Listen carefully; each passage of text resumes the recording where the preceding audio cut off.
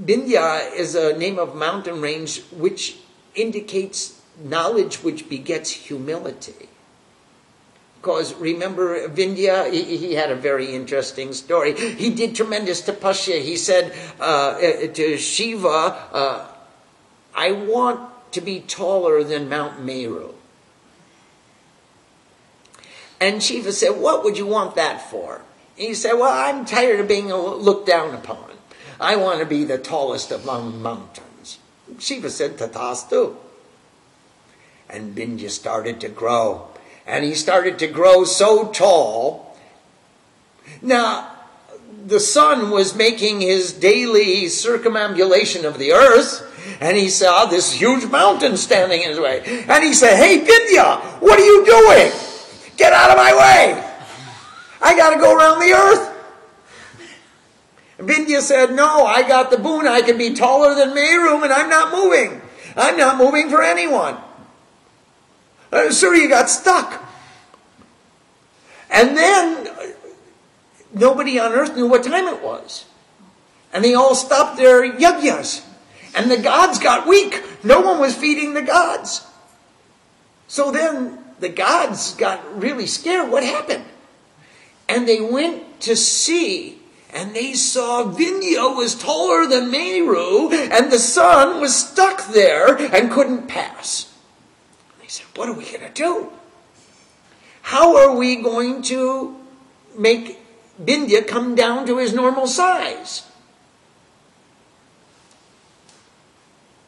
And they thought and meditated, and they all decided to go to Benares. And they went to the Benares, and in a cave on the bank of the Ganga, Agastya Muni was meditating. All the gods came to Agastya Muni's cave. Agastya bowed down with devotion. All the gods have come. What seva could I possibly do for you? The god said, Vindhya got the boon that he would be taller than Meru, and now the sun is stuck, and he can't pass to make his daily circumambulation of the earth, and nobody's making yajna, nobody's worshipping, and the gods are getting weak. You have to find a way to humble Vindhya and make him lower himself. You have to destroy his pride. Agastya said, Namaste, I am pleased and privileged to serve the gods. He took his asan and his komandel, and he started to walk. And he walked right up to the Vindhya mountains. And Vindhya said, Namaste, Agastya Muni has come to me. What seva can I do for you? And Agastya said, Vindhya, I'm on a pilgrimage to the south of India. And you have become so tall that I can't cross.